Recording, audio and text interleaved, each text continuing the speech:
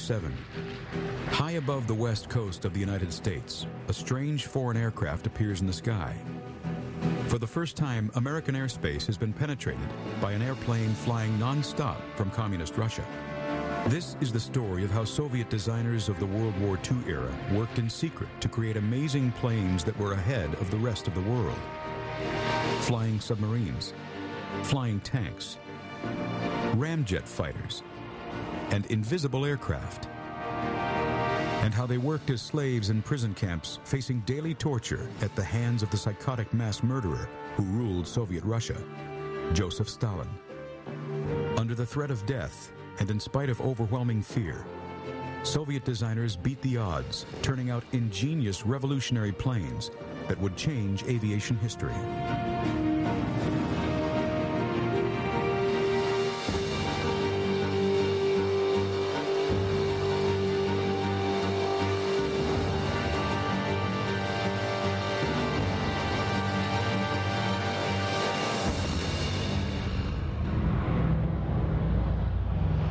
In 1937, a Russian plane flies non-stop from Moscow over the North Pole to Pearson Field, Washington State, a distance of 7,000 miles.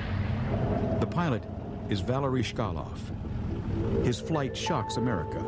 No one had any warning that the aircraft was even heading toward the coast. The flight caps years of top-secret aviation design, led by ruthless dictator Joseph Stalin. In the 1930s, Stalin felt that the Russian motherland was surrounded by capitalist enemies. His solution was to build up Russia's military and industrial power. In particular, he was interested in new technologies such as aviation. Stalin spent a lot of the national treasury to expand his aviation sector, building aircraft, setting up design bureaus, and also experimenting with new and radical designs.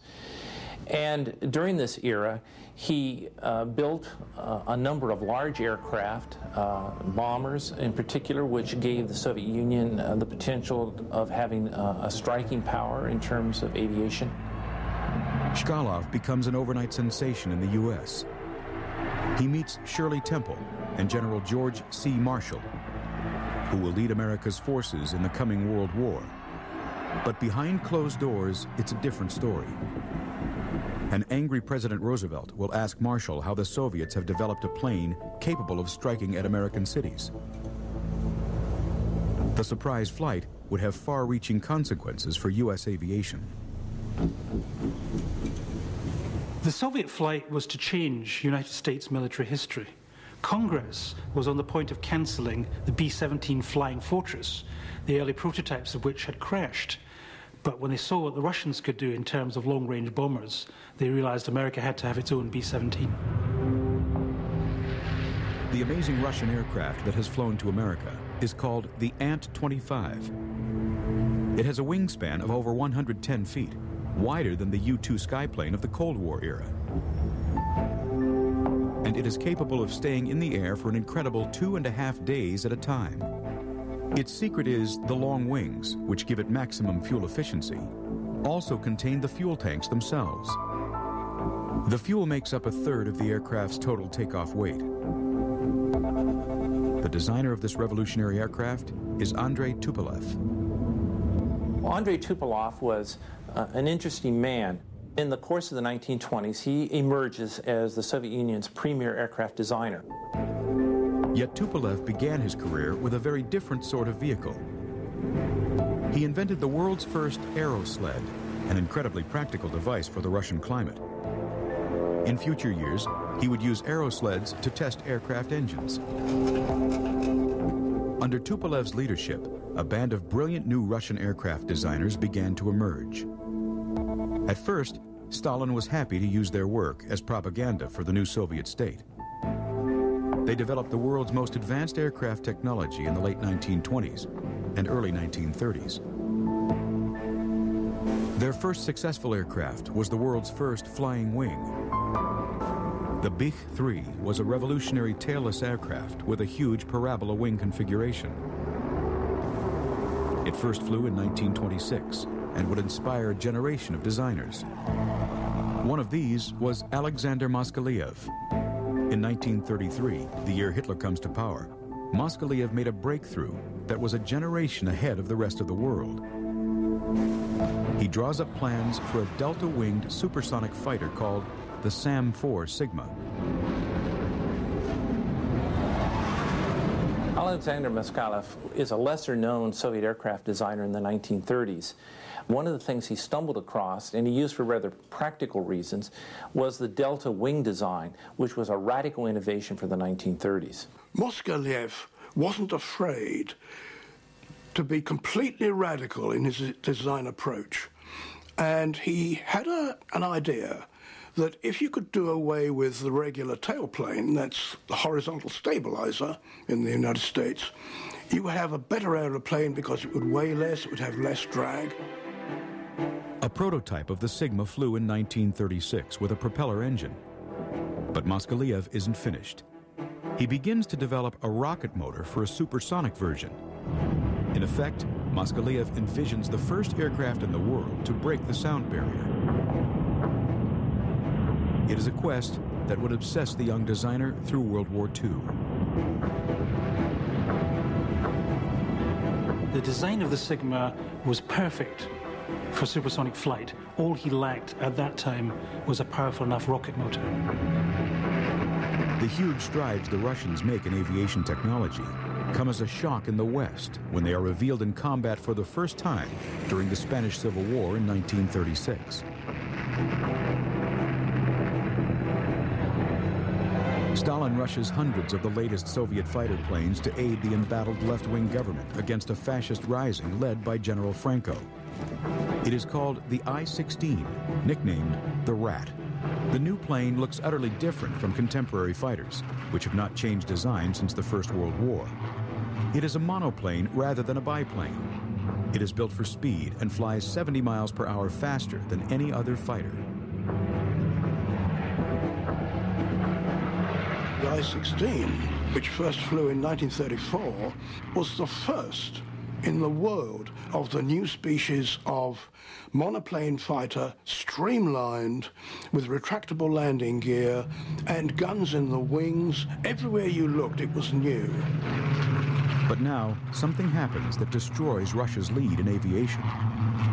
Beginning in 1937, Stalin presided over a series of show trials in which prominent figures in Soviet life, civil and military, were accused of some outrageous acts of sabotage and treason. Two Soviet Air Force commanders, for example, were arrested and executed in the late 30s.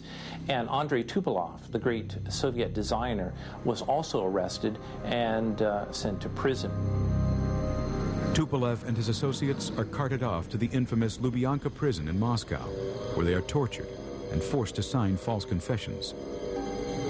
The stock charge was that they had betrayed their trust by selling secret aeroplane designs to somewhere in America or Britain. It was nonsense. But the attitude of Stalin and his henchmen was people work better if they are really scared. One trumped-up charge against Tupolev is that his famous Ant-25 flight to America was a cover to smuggle blueprints of the latest Soviet aircraft out of Russia to sell to Nazi Germany. Stalin was always suspicious of intellectuals, and in particular he thought that scientists were lazy, undisciplined people. He thought they worked best under fear. So he put them all in prison. He actually created prison camps where the aircraft engineers could go on designing their aircraft, but be under the watchful eye of the Soviet Secret Service. One of Alexander Solzhenitsyn's most famous novels is called The First Circle, in which he uses imaginative literature to capture one of the most unusual aspects of the Stalinist purges, the police special prison workshops. And these were set up in the 1930s, in which scientists and aircraft designers were technically under arrest, but set up in these special workshops under guard, where they worked on high-priority projects for the Soviet Union. They work because their families will be arrested and shot if they do not obey. Guards constantly follow the engineers around the workshops. It was like living in the Bastille. You had good food, you even had waitresses, you had cigarettes, you had certain amenities, you slept in clean beds, but you never knew when, if ever, you would get out. You just didn't know what ultimately your fate would be. Yet neither Stalin nor his designers had any inkling how crucially their work would affect their country and world history. On June 22, 1941, over 3 million German troops and 3,300 tanks smashed through the Russian border. This is Operation Barbarossa, Adolf Hitler's attempt to annihilate communist Russia.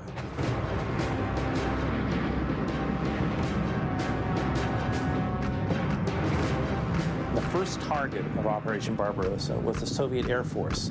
And on the morning of June 22, 1941, the German Luftwaffe attacked forward airfields of the Soviet Union, and huge numbers of Soviet aircraft were destroyed in place. The largest air force in the world is wiped out in a single day. What remains of the Red Army's air force is no longer a match for the Luftwaffe's latest models. A month after Barbarossa, Andrei Tupolev and the other Soviet aircraft designers are suddenly freed. In the next few years, they will invent a host of cutting-edge designs that eventually make Russia second only to America as the world's leading aviation power.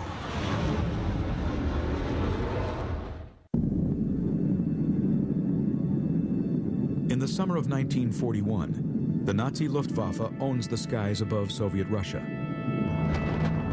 The Russians must buy time to evacuate the Soviet war machine to safety deep in the Ural Mountains.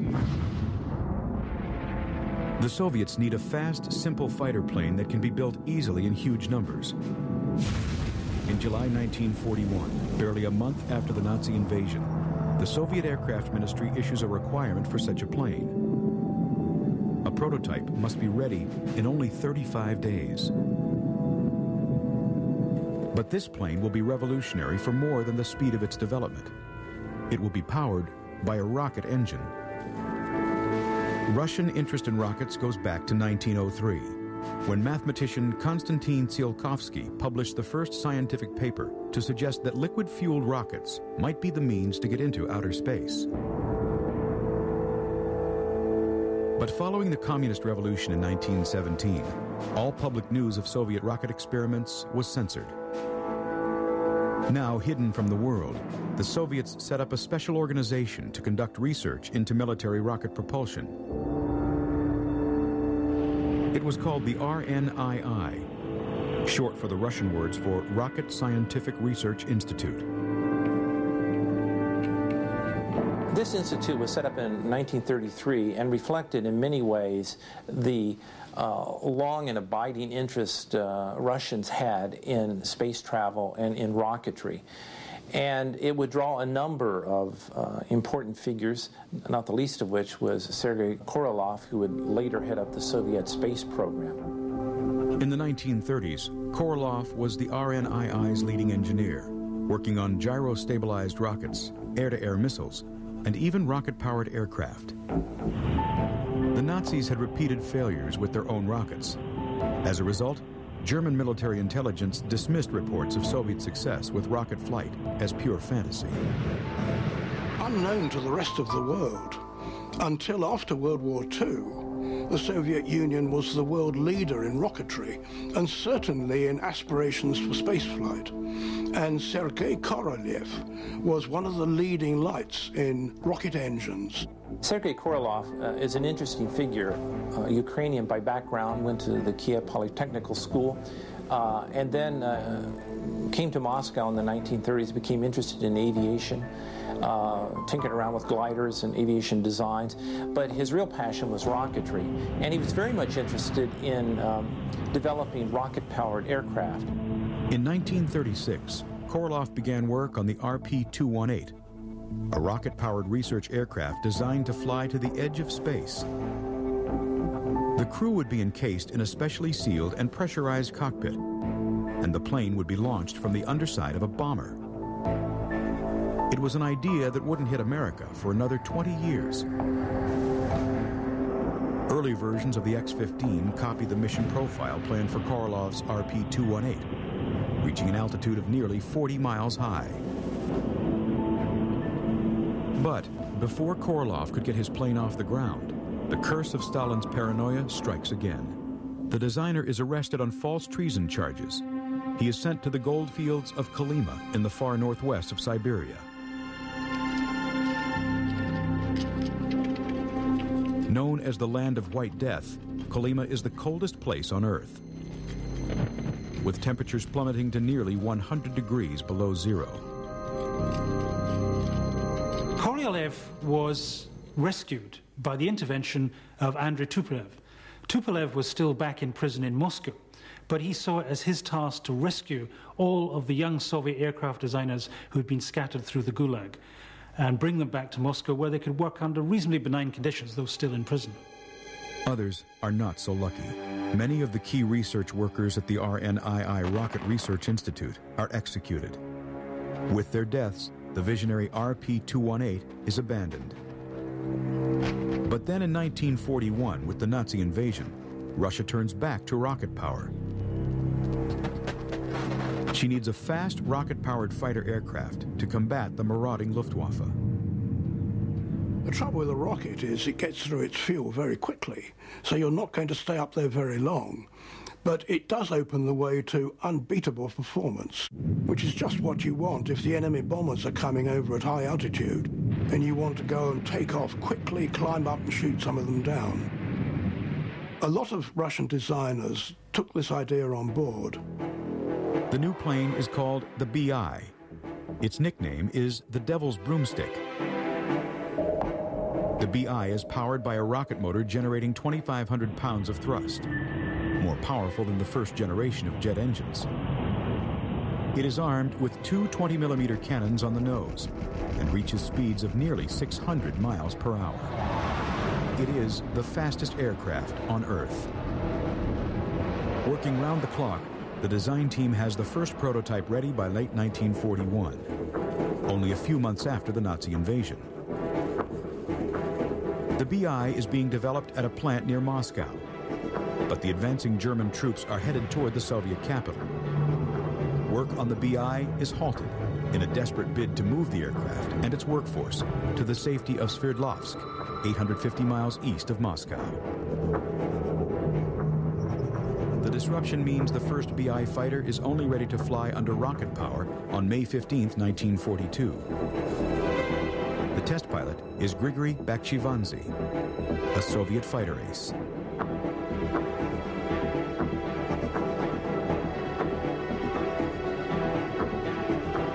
The Devil's Broomstick shoots upward at 500 miles per hour.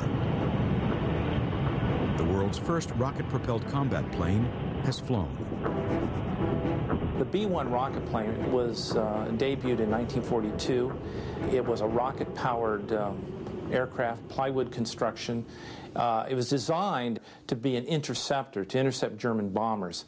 And a number of these were built and flown. Stalin immediately orders the BI into production. Meanwhile, in Germany, work has also begun on a rocket-powered fighter, the Messerschmitt Me-163 Comet. But the operational version of the Comet will not fly till 1943, nearly 18 months after the Soviet rocket plane. But the new rocket technology proves difficult to perfect, while the years of delay in which Stalin butchered the cream of Russia's rocket engineers has not helped. One problem is that a rocket motor uses up fuel at a great rate. In a bid to solve this problem, designers mount ramjet engines to the wingtips of the BI. These can be used in ordinary flight, with the rocket motor switched on to climb to altitude, or in the attack mode. Then another problem emerges. On March 27, 1943, Grigory Bakhchivandzhy takes off on a routine test flight. It will be his last. By 1943, 7 BI-1 prototypes had been built. They had flown extremely well at remarkable speeds, and not least was their ability to climb roughly twice as fast as any other fighter in the world. Unfortunately, later in 1943, the test pilot, Bakhchivanji, was making a very fast low-level pass. It went into a dive at something like 500 miles an hour, and it set up a longitudinal oscillation, climbing and diving. The pilot had no chance whatsoever. The Russians had stumbled into one of the major problems of supersonic or near-supersonic flight. As an aircraft approaches the sound barrier, a wall of heavy air builds up in front of the wing, and that can cause control problems and force the aircraft into a dive. Unable to solve the problems, work on the BI is stopped. The 50 BI fighters under construction are scrapped. The Devil's Broomstick is consigned to history's dustbin. But Soviet engineers remain fascinated with rocket power. Rocket boosters are fitted to most standard Red Air Force fighters to add speed. And in 1943, Russia's top rocket expert, Sergei Korolev, develops a new liquid-fueled rocket motor. It is tested on a special version of the PE-2 bomber. These breakthroughs in rocket technology enable Alexander Moskalev to resume his quest for a supersonic delta-winged fighter. Russian designers were given a pretty free hand sometimes. 3 of them designed aeroplanes named Strela, which means arrow, and they were always of an advanced delta wing design, triangular. And one of these was a rocket fighter designed by Moskalev. And it would have been, I think, a world beater, because it might have exceeded the speed of sound, had a very powerful rocket engine. Moskalev's latest project is to be powered by 2 liquid-fueled rocket motors, each with 4,500 pounds of thrust. Russian fighters generally were smaller than the British and American fighters. They were rather similar in size to the Germans, but they tended to have bigger engines, so often they were faster. And though they didn't have many guns, these guns were world beaters. They were super heavy, fast-firing, high muzzle velocity cannon. You only needed one hit, and you probably had scored. By 1944, the Red Air Force is on the offensive, and Luftwaffe bombers are no longer capable of threatening Moscow. Stalin decides that the Strahler is no longer needed, and Moskalev's design workshop is closed down by the secret police. The supersonic rocket fighter is abandoned, and Moskalev is lucky to escape with his life. Yet, despite the constant danger of being arrested if you have radical ideas, Soviet aircraft designers go on to propose unorthodox solutions to problems. Even by today's standards, their ideas are astonishing.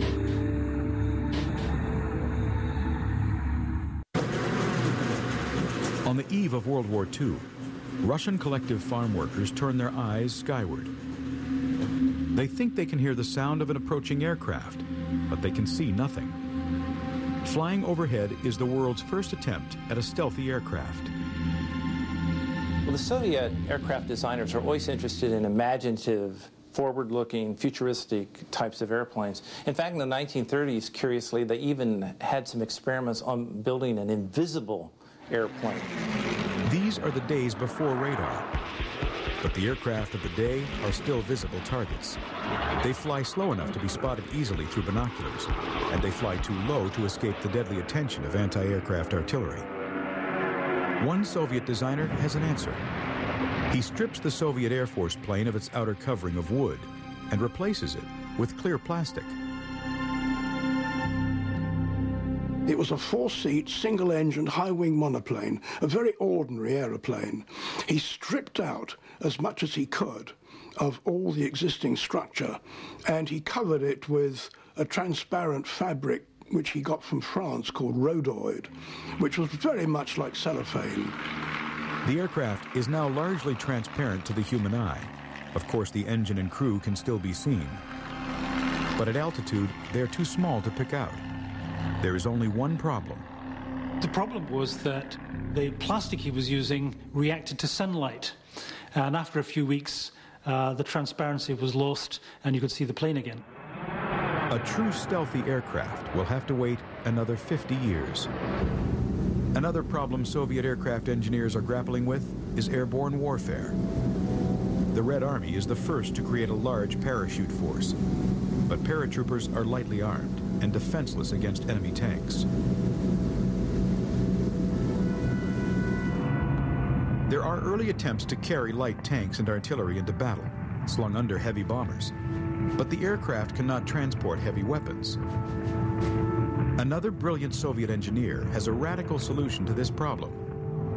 He is Oleg Antonov. Oleg Antonov emerged as one of the Soviet Union's most prominent aircraft designers in the 20th century. As a young man, he was interested in gliders. Later on, he presided over the design of a whole series of Soviet aircraft transports, heavy lift aircraft. Perhaps his most unusual project was a so-called flying tank, where they attached wings to literally a tank and used it as a flying machine. This strange aircraft is called the KT, which stands for Tank's Wings in Russian. A T-60 tank provides the fuselage of the unit, with the tank's tracks being the landing gear. A biplane wing made of wood and fabric is attached, together with a pair of tail booms for stability. The unit is towed to its target by a heavy bomber. Towing speed is 100 miles per hour. Over the target, the flying tank is released and glides to a landing near the battlefield. The wings are dropped as soon as the tank lands. The tank can then move instantly into combat. Only one KT was ever built, and this was tested in early 1942. And the pilot was one of the most varied and experienced pilots there's ever been, Sergei Anokhin. And they waved away the tug. Off went the combination, and Anokhin broke the tow rope at about 6,000 feet, and he managed to steer this contraption back to the airfield. And we are told he made a rather rough landing. Well, if the idea is, if it's a landing you can walk away from, it's a landing. It would be the only flight of the flying tank. The problem was not the concept of a flying tank that you could tow. The problem was there were not powerful enough engines for the towing aircraft to really fly the tank any great distance. Russia's tanks will have to drive to Berlin under their own steam. But along with flying tanks, Soviet thinking about the use of aircraft for naval warfare would lead to another idea that is truly breathtaking. Early submarines were very slow. They were also vulnerable to attack while traveling on the surface to recharge their electric batteries. On the other hand, aircraft could fly fast and high, but they did not have a submarine's invisibility when submerged. The junior naval officers in the Soviet Union were very resourceful. And in the early 30s, they came up with the idea of why not combine the strengths of a submarine with the strengths of an aircraft. In July 1936, the Soviet military's main scientific research committee approves a detailed design study for a flying submarine. It is known as the LPL, after the Russian letters for Flying Submarine Aircraft. For flight, the LPL is powered by 3 conventional piston engines.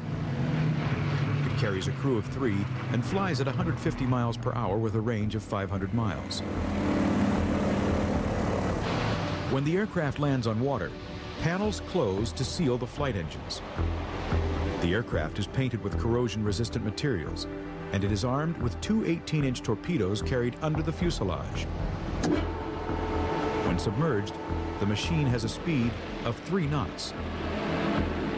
The idea was that the flying submarine would be able to penetrate a heavily defended harbor by flying over the mines and the submarine nets, then submerge and attack the battleships and aircraft carriers that thought they were in safety inside the harbor. But the technical challenges prove too much for the Russians, and the flying sub is never completed. The idea of a flying submarine sounds far-fetched, but in fact, during the Cold War in the 1950s, the United States Navy commissioned its own design study for a flying submarine. The Convair Division of General Dynamics Corp in San Diego was asked to draw up plans for just such an aircraft, this time powered by a jet engine. The craft would be submerged by flooding the wings, tail, and hull compartments. It would travel 5 miles an hour underwater, powered by batteries. The flying submarine has never got off the drawing board because it's just too complicated an engineering project. But there was one other new technology that did revolutionize aviation in World War II. The jet plane.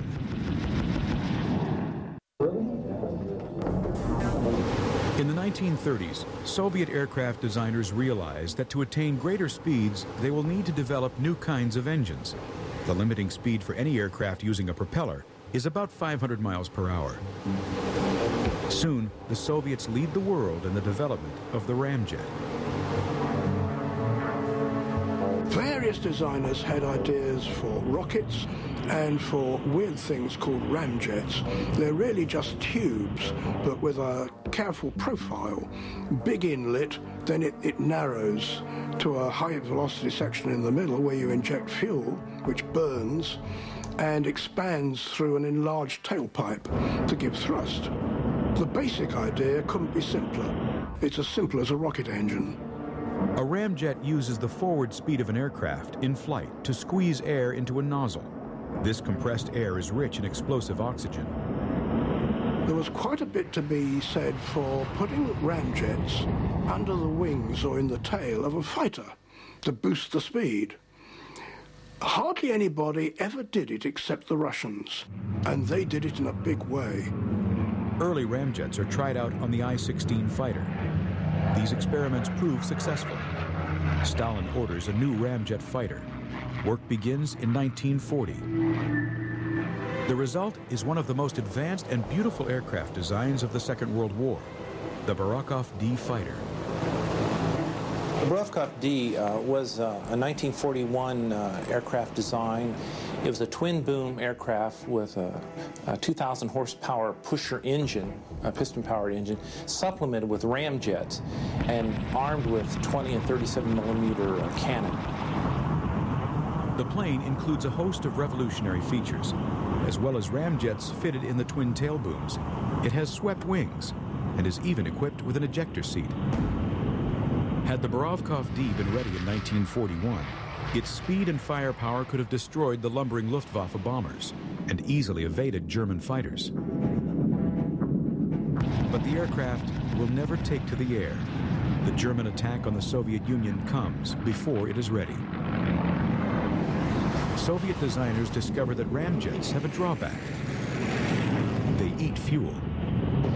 The search is on for a better solution to the speed question. The answer is the pure jet engine. The Soviets begin building jet engines as early as 1938, years before America will start its own jet program. The father of the Soviet jet engine is Arkhip Lyulka. Nobody knew at that time that a lot of jet engine work was going on in Germany and even in the Soviet Union. And in the Soviet Union, it was a man called Arkhip Lyulka who, in fact, had a superb design for an engine. Very simple centrifugal compressor design, which he improved and extended, and by about 1938, he had an axial compressor. In 1938, Lyulka is working on developing a compressor for the new Tupolev PE-8 heavy bomber. This compressor is designed to suck in oxygen at high altitudes to feed the ordinary piston engines of the bomber. Having developed his compressor to suck in the oxygen for the piston engine, Lyulka then had a brainwave. Why not dispense with the heavy piston engine and instead inject kerosene directly into the compressed oxygen?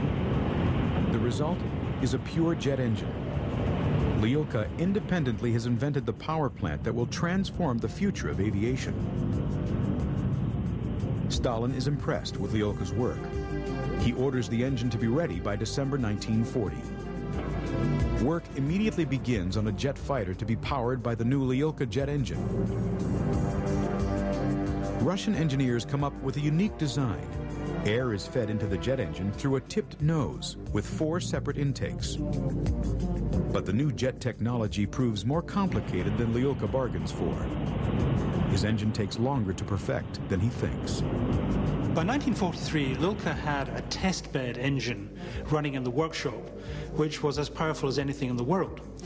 But a military jet requires endurance in the air, and at that point he didn't have the alloys, the metals, that would allow a jet engine to work under combat conditions. By 1943, it is still only 70% ready. Brooding in the Kremlin, Stalin grows impatient. He decides the war will be won by brute force, not new technology. The Good Cop fighter project was cancelled in 1943. By that time, Stalin was convinced he could win the war using conventional aircraft, of which hundreds of thousands were being turned out from Soviet factories. With sheer weight of numbers, the Red Air Force wins back control of the Russian skies from the Germans. But as World War II draws to a close, there is yet another twist in the story of Russian jet aviation. The first Russian jets do go into combat on the Eastern Front, but they are flying for the Nazis.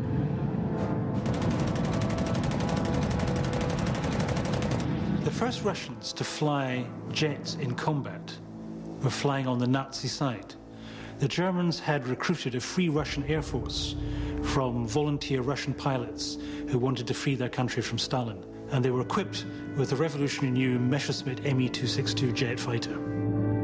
Apart from the Luftwaffe, the Free Russian Air Force is the only other air arm to fly the Me-262, the world's first operational combat jet.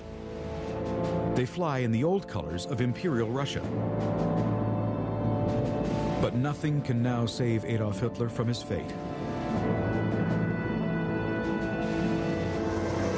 In early 1945, the Red Army smashes into German territory for the first time, and Tupolev's heavy bombers pound Berlin. But Stalin harbors a secret that will lead to yet another purge of Russia's aircraft designers.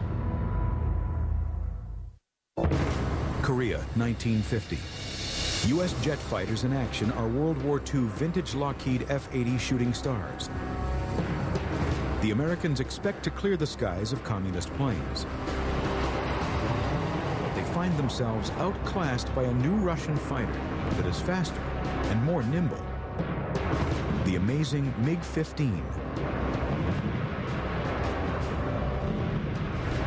Suddenly, there were glinting little silver things high over the Yalu River in Korea, and they were faster and agile. And this was the MiG-15. It had huge, powerful cannon. One hit from those, you were a goner. Rumors abound that the MiG is a copy of a Nazi jet design, the Focke-Wulf TA-183. The two planes look remarkably similar. Western experts simply didn't believe that Russian aircraft designers were good enough to design a jet fighter, so they automatically assumed that they must have come from the German designers captured by the Russians at the end of the war. But now the truth can be revealed. The MiG-15 was not a copy of the TA-183. Its designer, Hans Multhorpe, had actually been captured by the British and brought secretly to England. So who did design the fantastic MiG-15? The MiG-15 was nothing to do with German designers. It was the work of two brilliant young Soviet designers, Artem Mikoyan and Mikhail Gurevich, who were willing to court the wrath of Stalin to push the boundaries out on new ideas. In December 1939, Mikoyan and Gurevich formed their own company. It is called MiG after their initials. Their first plane is the amazing MiG-1, a high-altitude interceptor. But this is soon followed by a far more radical design. Late in the war, they build an advanced version of the German Comet rocket fighter using captured Nazi plans. And then, as the war draws to a close, they build a very strange aircraft. Until now, their most secret, the MiG-8. One of the weirdos of World War II was the MiG-8, named the Utka, which means duck.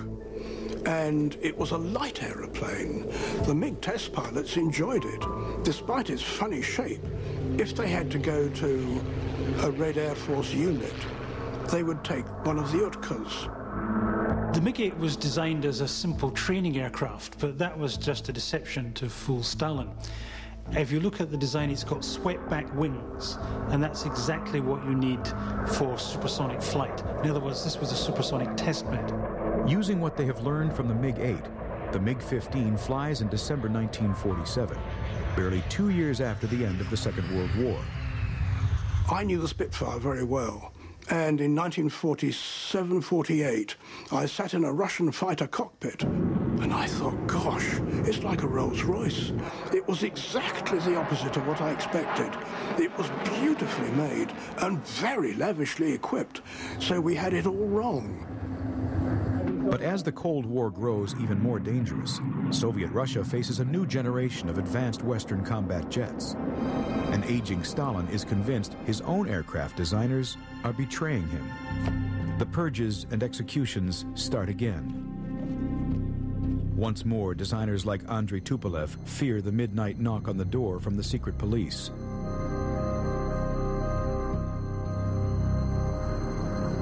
Then, suddenly, on March 5th, 1953, Stalin dies. And at last, Russia's aircraft designers, caught for decades in a web of torture and intimidation, are finally free to do their best work. Oleg Antonov, the designer of the flying tank of World War II, is free to pursue his dream of flying tanks into battle. His company would build some of the world's largest production aircraft, among them the Antonov 24 and the Antonov 124, also known as the Ruslan.